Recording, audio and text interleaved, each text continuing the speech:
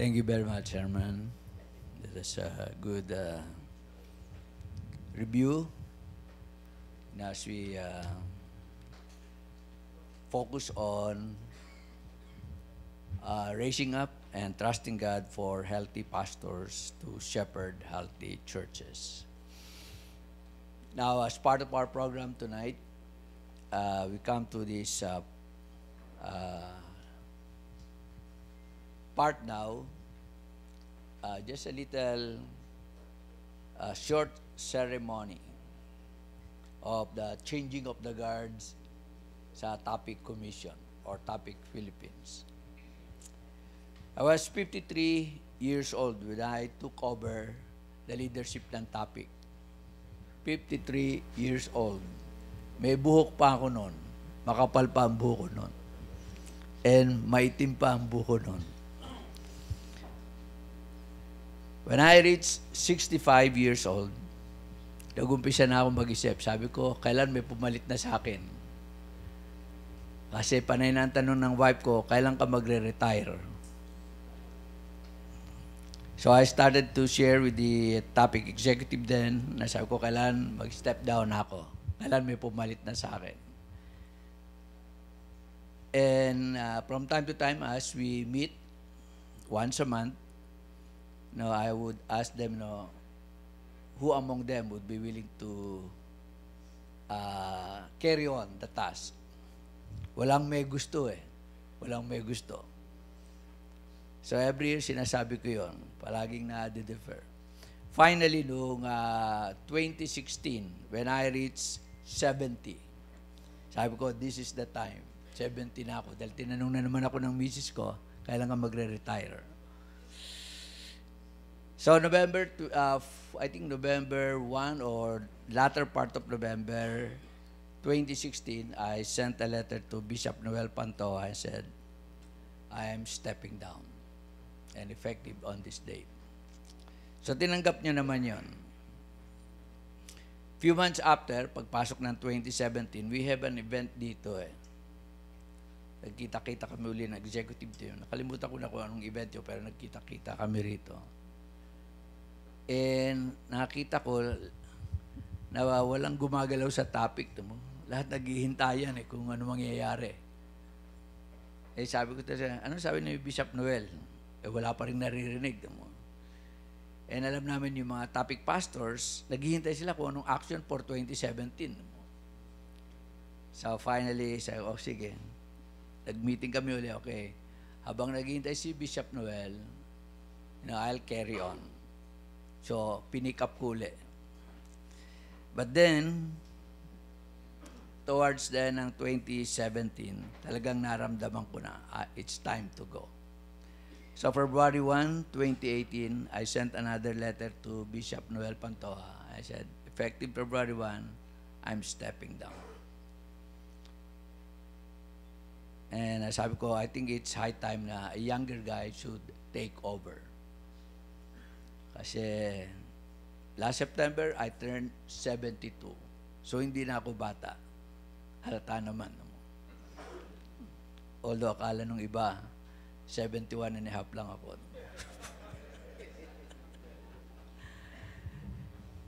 And then, narinig ko, just a few months, 2 or 3 months ago, na form na itong summit na ito. And that he would be taking over. Now, hindi ko alam po ano yung process na dinaanan nila kasi since then, I have not attended any topic executive team meeting. Pag nung pinadala ko yung letter, I had a final meeting with them and then I said goodbye. So, paghintay ka na lang tayo. Now, I suggested to Bishop Noel a few names among them, but wala talagang tumanggap. So finally, namarinig ko na he was willing to carry on the task, natuwa ako ron. Now, just to give you a short intro tungkol kay Hill. Now, binanggit niya kahapon na more than once sinabi niya na sa akin ito Nauna niya ako nakita when I spoke in their youth fellowship yata yun. Youth camp. Saan yun, Hill?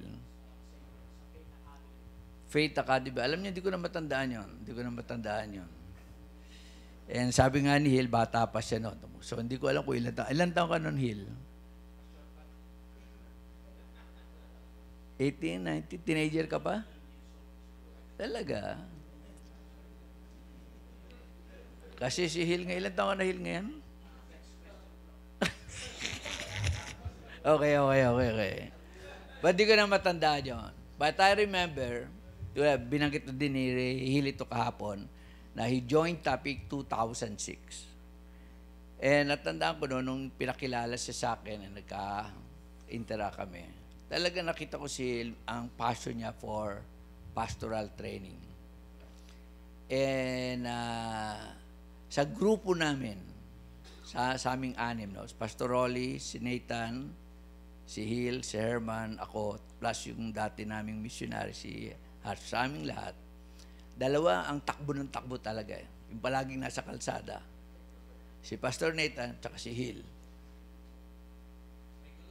May mga gulungan pa nila. Ano to? Di ba napapagod dito? So I remember one time, sabi ko kay Hill, kailan mo na mag-slow down ka? Golden boy ka na. And then I shared with him one statement na yung navigator mentor ko nung younger years ako, nung nakita takbo rin ako ng takbo, sinabihan ako. And ito yung sinabi niya sa akin. And ito hindi ko makakalimutan to kasi palagi ko sinasabi sa iba to eh. Pag napansin kong takbo ng takbo, diba? Sabi ko, ito yung sinabi sa akin ng navigator mentor ko. Sabi niya sa akin, you need to learn how to take your rest. Because if you do not take your rest, God will give you His rest. It's either rest in the hospital or rest in peace. Now, ewan ko nabalitaan nyo, ewan kung kailan exact, hindi ko na matandaan nyo, but just a few years ago, alam ko si Hill, in one of his many trips, bigla siya tumakbo sa heart center. Na malaman ko yun, sabi ko, Hill, slow down ka na. But alam ko, na because of his passion, his commitment, his desire, his heart for pastors, talagang he's always full throttle. Mahirap siyang pigilin. So, I trust na lahat tayo, as Hill takes over, na you will be praying for him. Na somehow, kasi hindi na siya bata, senior na siya. Siya ako noon 53. Siya 60s na siya. Alam ko 60s na siya. 61, 62. Basta alam ko senior citizen na siya. So, medyo late na siya. And the work has grown bigger.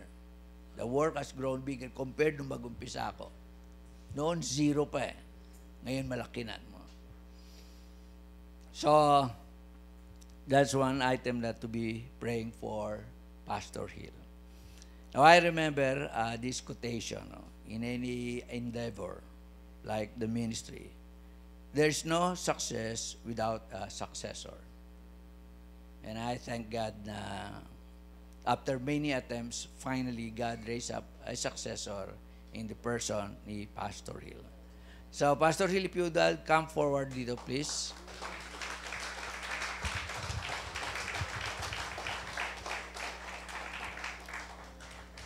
Ayan. Okay, Hill, I just would like to share the very words that Moses gave to Joshua when Moses was about to leave. Now, lahat tayo alam natin to. This is found in Deuteronomy chapter 31, starting with verse 7. Just two things dito na good for us to know, to hear, and serve as a guide to be praying for, as we pray for Pastor Hill. Verse 7, Then Moses summoned Joshua and said to him in the presence of all Israel, Be strong and courageous, for you must go with these people into the land that the Lord swore to their ancestors to give them, and you must divide it among them as their inheritance. The Lord Himself goes before you and will be with you. He will never leave you nor forsake you. Do not be afraid. Do not be discouraged. Now, kahapon sa talk ni Bishop Noel, no, he mentioned that now, we are facing the challenges of our times. These are unprecedented times. And he enumerated it to us one by one. And one of the greatest challenges natin ngayon, of course, na binanggit rin ni Herman kanina, now what do you do, when you have a false messiah like Kibuloy? Na tulad ng lumabas sa Facebook, sinabi ni Fernando po, sa akin ang Tondo, sa iyo ang Cavite, ang sabi ni Kibuloy, sa akin ang Sanlibutan. And marami tayong pinag-usapan na nangyayari ngayon sa mga churches natin among our pastors. Well, sabi rito, be strong and courageous. Be strong and courageous. Very important yun. Heal as you carry on the task. And it says again here, do not be afraid, do not be discouraged. Ang reason doon is, sabi rito, the Lord Himself goes before you, He goes ahead, and will be with you. The assurance of God's presence. These are words from Moses to Joshua. Very interesting, in Joshua chapter 1, God repeated the same thing. So let me just read that. Joshua chapter 1, starting with verse 5. No one will be able to stand against you all the days of your life. And then the assurance of God's presence. As I was with Moses, so I will be with you. I will never leave you nor forsake you. Be strong and courageous, because you will lead these people to inherit the land I swore to their ancestors to give them. And then again, be strong and very courageous. In verse 9, God again says, have I not commanded you, be strong and courageous. Do not be afraid. Do not be discouraged. For the Lord your God will be with you wherever you go.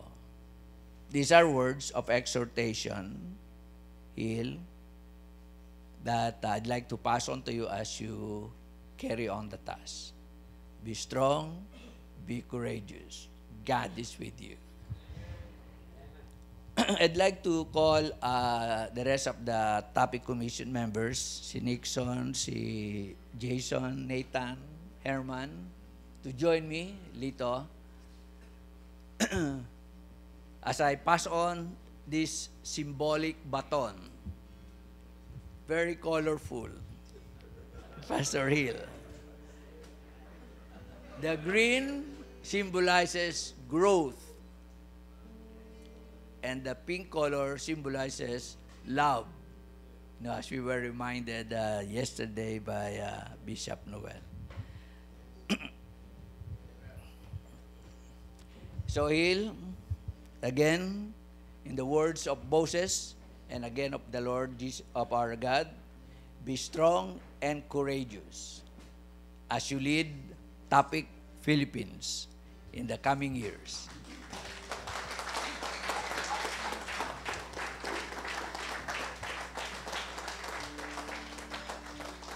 Okay, Hill, would you like to kneel down here so that we could be praying for you, the rest of us? Okay, let's all stand up and extend our hand. And I'll call on Herman. Where's Herman? And Pastor Al, where are you? Si Al na wala. Al, are you here? Okay, I'd like to ask si Pastoral and then Pastor Nathan, Herman to lead us in praying for Hill as he takes on the leadership. So Al, would you guys please lead us in prayer, and then Herman will follow.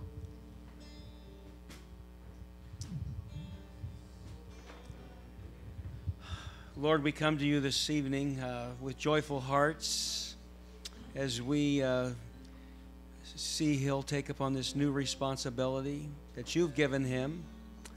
We pray that he would be strong and courageous, We pray that each of us would support him in prayer, support him with our lives.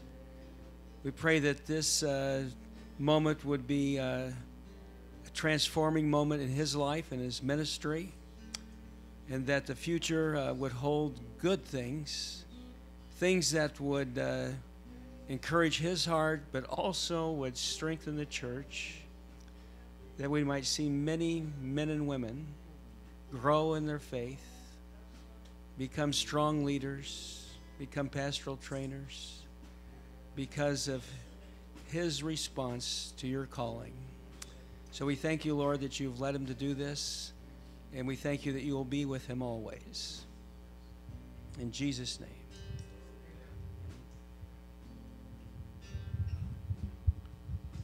Yes, Heavenly Father, we ask for your blessing.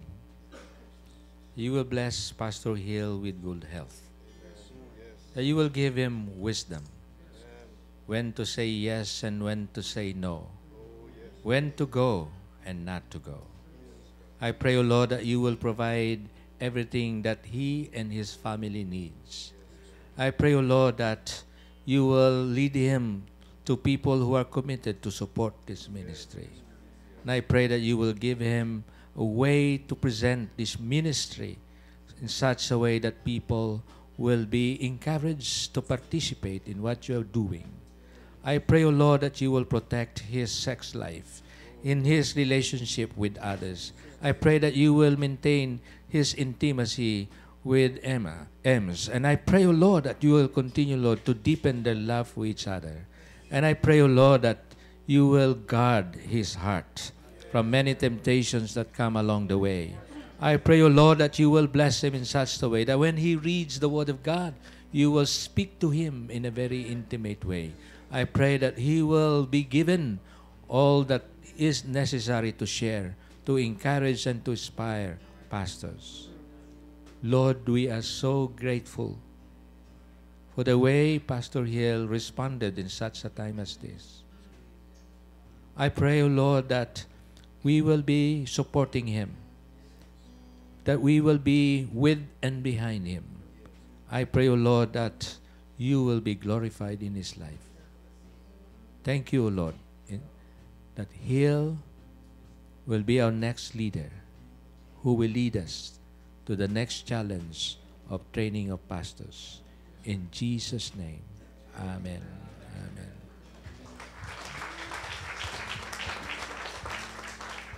We just would like to come together. We'd like to ask you may please take your seats. We'd like to ask the pastors of CBAP who are here to come forward. We just would like to take this opportunity to commend, no? Medyo, pasensya na kayo, kinabahan kayo ng konti.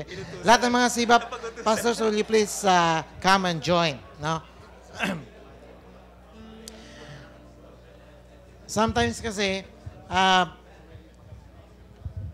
ang mga national leaders, yung mga nasa key positions, they occupy a very special role or a special position. Pagkatapos, yung kanilang mga denominations parang walang masyadong pakialam. You are there on your own personally. But at this point, we would like to take this opportunity together as a CBAP family to commend our brother, Pastor Hill.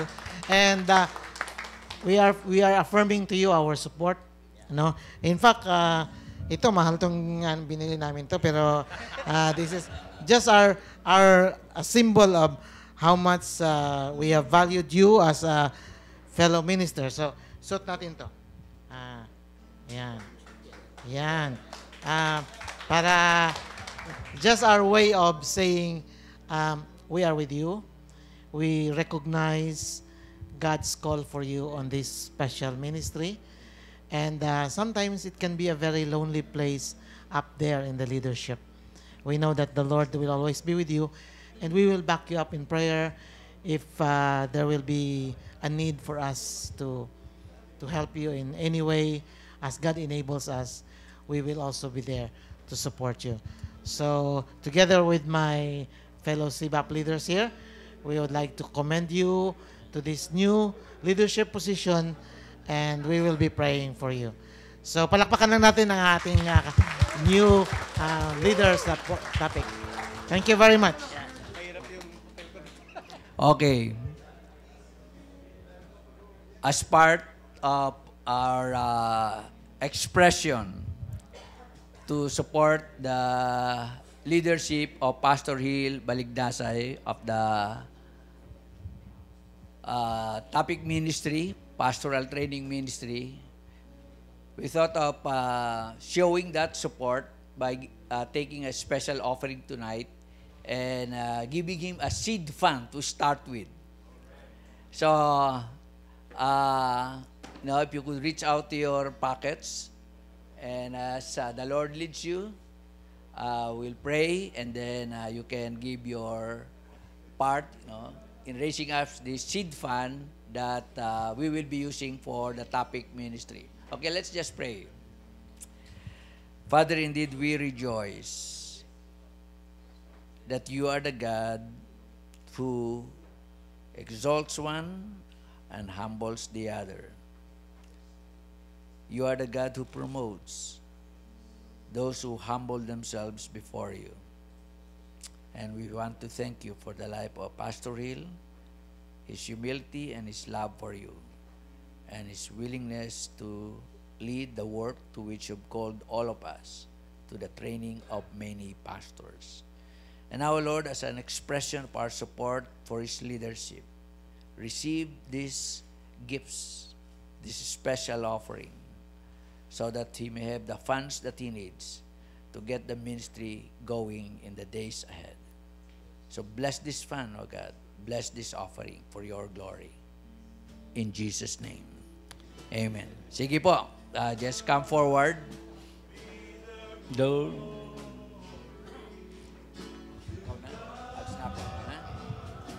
Be the glory to God.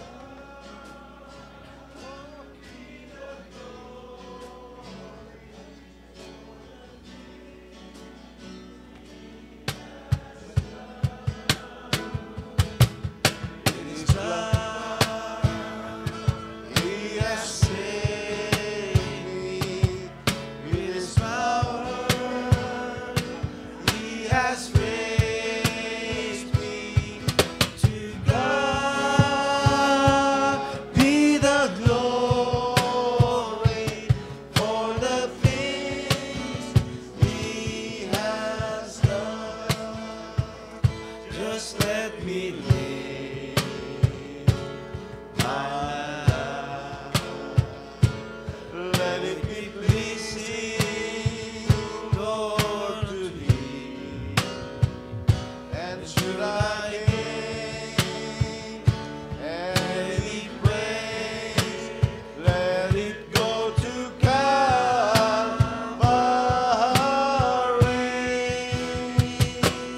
To God, let's join. Be the glory. To God be the glory.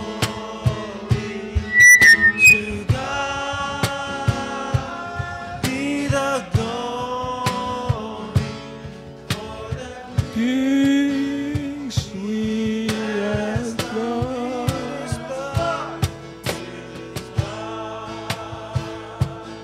He has saved me with his power.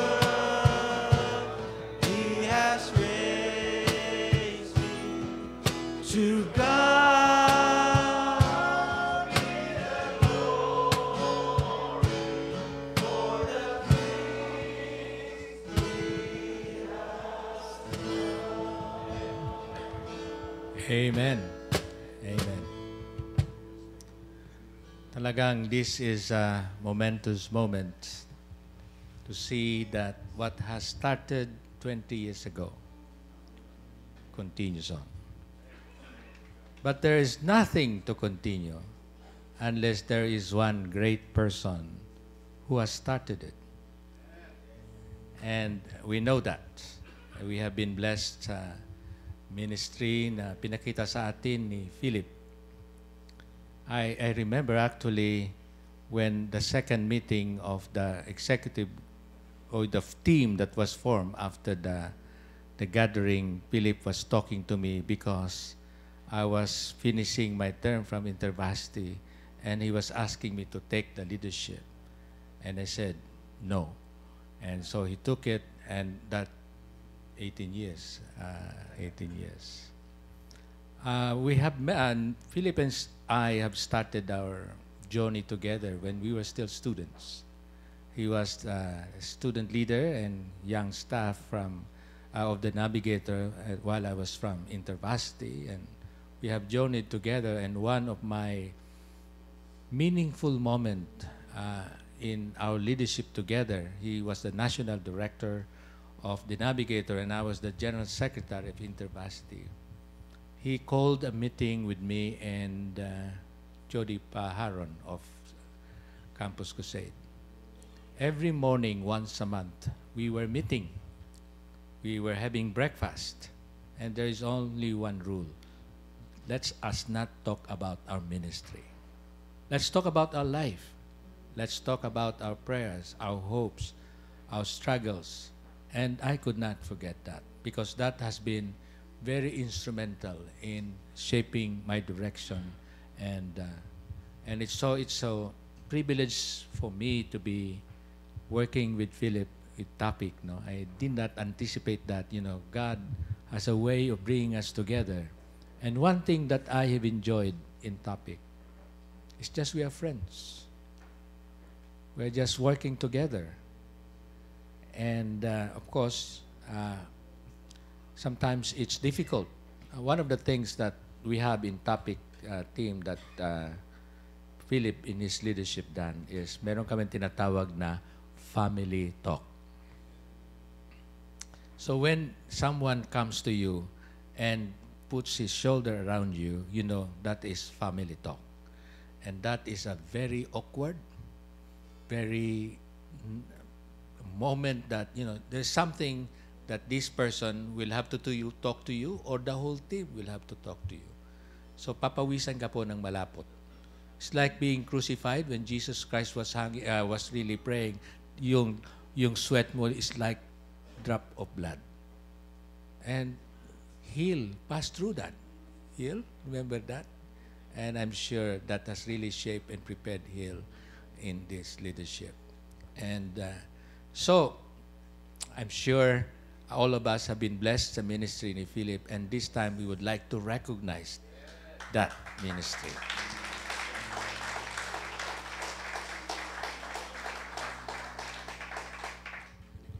So, Philip, we would like to read this to you. Dr. Philip C. Flores, in honor of his years of service as National Director of Topic, Trainers of Pastors International Coalition, Philippines, from 1999 to 2018, and for his invaluable contribution to the body of Christ through developing and mentoring a new generation of pastoral leaders. His life is a great inspiration to many pastoral leaders who seek to live and lead like the Lord Jesus. Given this 23rd day of October 2018 during the global proclamation of GPro Pastoral Trainers Summit at the Christian Development Center, Tagaytay City, signed Bishop Noel Pantoja and Ramesh Richard.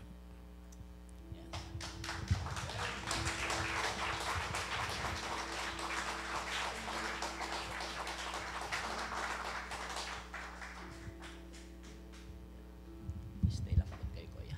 Tawagin natin ang ating topic commission team, and Al, could you come please up here, Brother Al, and join us here in prayer. Let's ask yung pinaka matanda sa amin, si Nathan. Ika, pag-pray mo si Kuya Philip. Can we just stand, mga kapatid, and just extend your right hand of fellowship?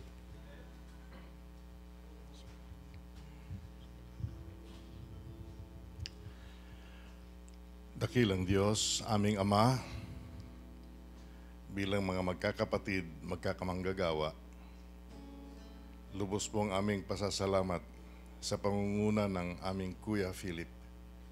Maraming salamat sa buhay niya na ibinigay mo, sa karapatang mga siwa, sa kaalaman, sa karunungan, sa katatagan. Maraming salamat sa pananampalataya at halimbawa na kanyang ipinamala sa amin. Maraming salamat na ang kanyang tinahak, bagamat hindi pa niya na dadaanan noon. Pinangunahan niya kami at kami po ay nagpapasalamat sapagkat ang kanyang pangunguna ay nagbunga ng bagong kalakasan at katapangan sa bawat isa sa amin na siya rin na aming pinapasa ngayon sa aming mga kapatiran. Maraming salamat sa mga kamanggagawang kanya ring natulungan at turuan. Maraming salamat sa maraming mga kaluluwang kanyang nadala sa iyo. Hindi man niya kilala ang marami, ngunit sila'y natuto dahil sa kanyang mga panunulat, sa kanyang mga pagsasalita at higit sa lahat, sa kwentong naririnig tungkol sa kanya na mayroong isang lalaking tinawag ng Diyos at naglingkod ng matapat. At kami patuloy na nanalangin sa kanya para sa iyo, Kuya Philip. Lord, ibigay mo sa kanya ang handang pagtanggap pagdating ng panahon na siya haharap sa iyo. At sasabihin mo, halika, tapat at masipag na lingkod. Anihin mo ang kagalakan ng iyong Panginoon. Father, we thank you for giving us a Kuya Philip. Thank you that we were born in the same generation so that we can enjoy the time of fellowship and be prepared to pass on the baton to the next generation after us. Thank you, Lord, for topic. Thank you for mentoring. Thank you for the joy that you will always be with us and you will never leave us. In Jesus' name, amen.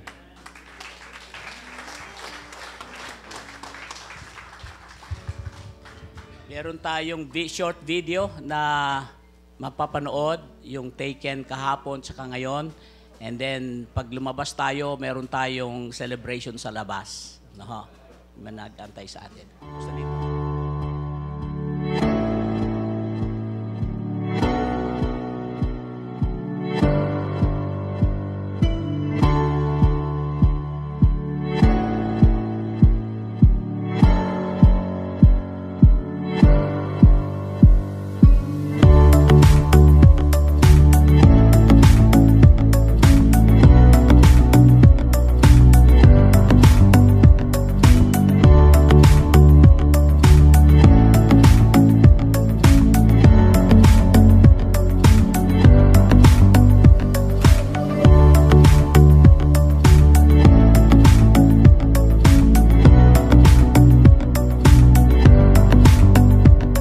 to 120,000 in the year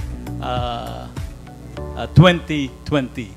And I believe, and as data comes in every day, we believe we're going to overshoot that number for God's glory. Praise the Lord.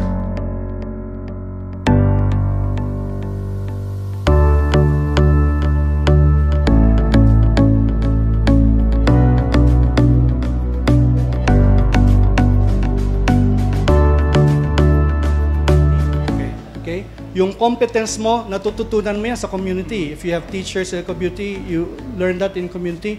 And your commitment to Christ is also learned in community. Nakikita yung kapatiran ko, ang galing, ang ganda ng commitment niya. I'm also blessed, I want to emulate him. That's what I'm saying in a practical sense. Community is where you can see all of this in action. Yun ang point ko lang. You express all of this in action in a community. That's why you're forcing, you have to be in community.